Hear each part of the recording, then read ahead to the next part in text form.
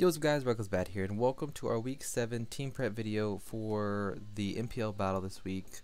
Now I'm your coach of the Dallas Starmies, and this week we get to go up against our homie Pateradactle, aka Patrick, aka our co-op partner in the Fire Red Leaf Green series. But yeah, this week is definitely going to be a tough one. We are currently sitting at 3-3 after our win last week. It was a nice little win for us, we definitely needed it. We're definitely looking to build on that because I definitely want to get back to a positive record, not just like being even. So I'm gonna go over my team that I will be bringing this week. Kind of a good team. I really do think this team is really good from what I've been looking at it and just like thinking of weaknesses that this team has, and it's not really too much. But yeah, I'm gonna go over this real quick. So definitely leave a like if you enjoy it, or wait to the end to leave a like, whatever you want to do. But I'm just gonna go over what I'm going to be bringing against Patrick this week. So starting off, we are going to be bringing our Mega Gallade named Justice. Going to be shiny this week because he's going to be wearing the black cape, because you know he's gonna try to put in some work, make up for last time because he got parahaxed. Or else we probably could have won that battle last time, but it's okay. Rocking out with Swords Dance, Shadow Sneak, Drain Punch, and Sunny Day. Sunny Day is just kind of thrown on there if I'm like in a situation where I'm going to kind of die, but I know outspeed. So just Sunny Day, and then I can set up for Pyro to sweep at the end or something. I don't know. But obviously holding the Gladite, Justified ability before evolving. Shadow Sneak is going to be just for priority.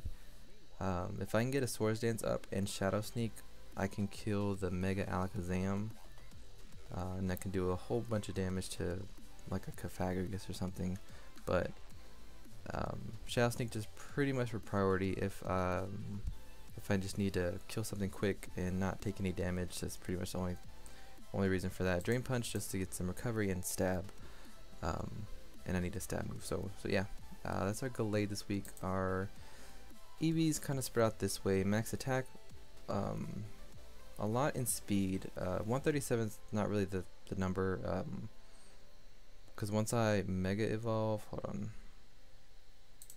Let's see. Let me fix it.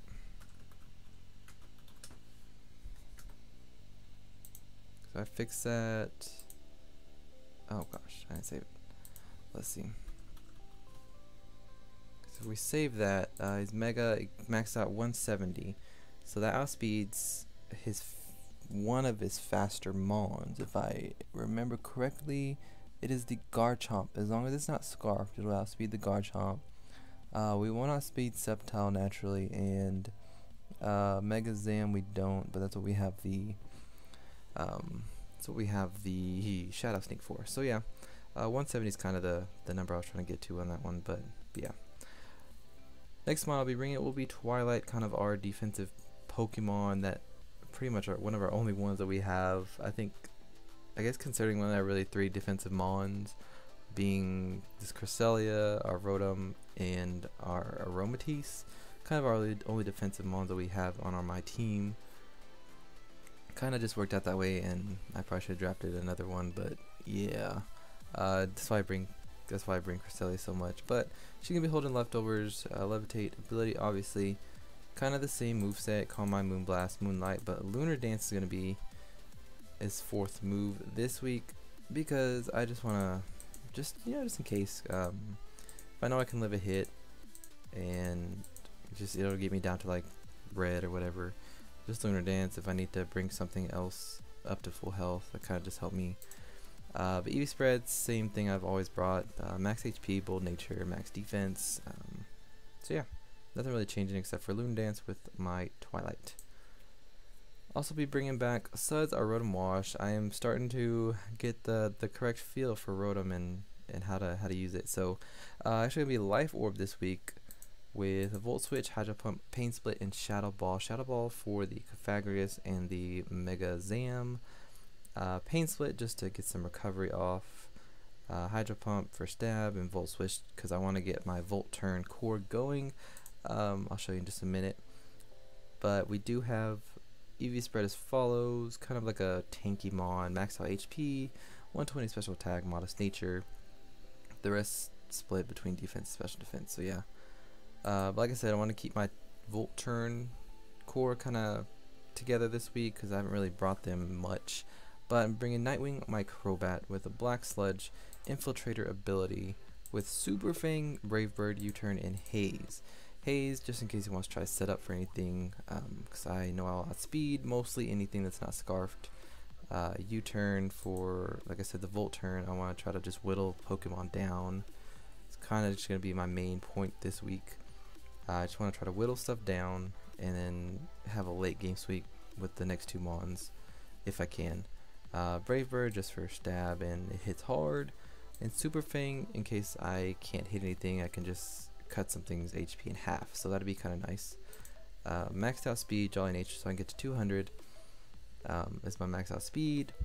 Rest and attack, and yeah, just rest and special defense. So hopefully this Volt Turn combo of Rotom and Nightwing can whittle Pokemon down so we can set up for a sweep with either Mo or Sock. So my power set this week is going to be a Choice Scarf, Rivalry ability with Dark Pulse, Flamethrower, Endeavor, and HP Ice.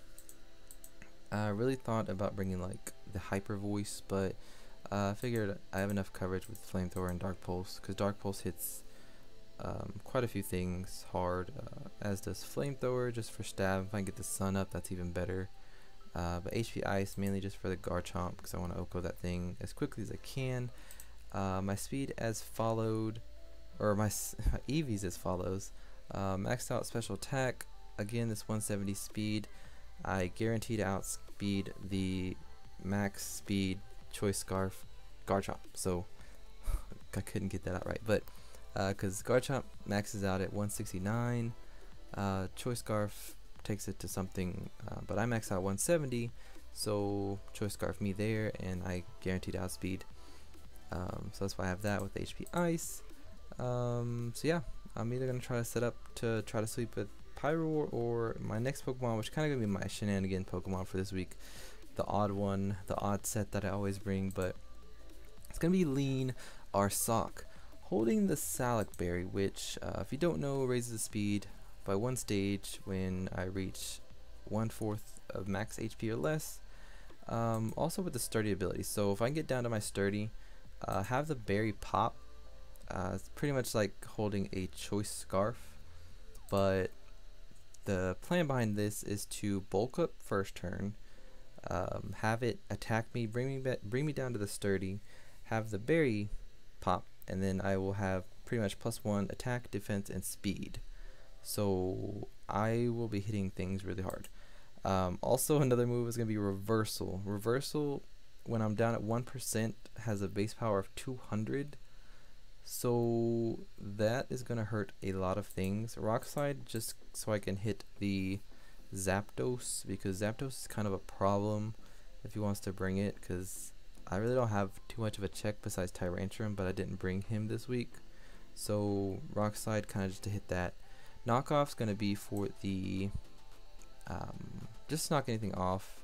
Nothing really appreciates a knockoff to begin with, but specifically for the Mega Alakazam, I mean, I know a Reversal would kill at +1, so I think it would actually kill without +1. So anyways, kind of the odd set of the week is going to be this one, but like I said, max attack and max speed with the Jolly Nature. So if I get the berry to activate, we'll be sitting at a nice 225 speed, which outspeeds Mega Alakazam. So pretty much anything that's not scarfed, I will outspeed. And then the attack is just freaking high with, look at this 125 base attack. But yeah, hopefully this, I really do want to try to sweep with Lean towards the end, just because it's going to be kind of coming out of nowhere. But something that was really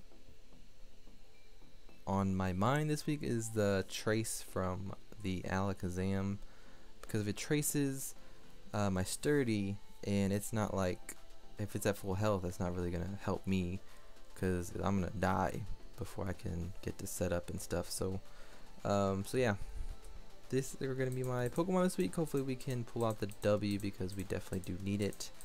I do want to keep in the playoff race, so so this win would definitely help. If we lose, it'd be kind of a bummer, just for our playoff hopes, because our division is really tight with Trevor and Patrick and myself. So get a win this week, and we'll be right back in it, and we'll just make the race even that much closer.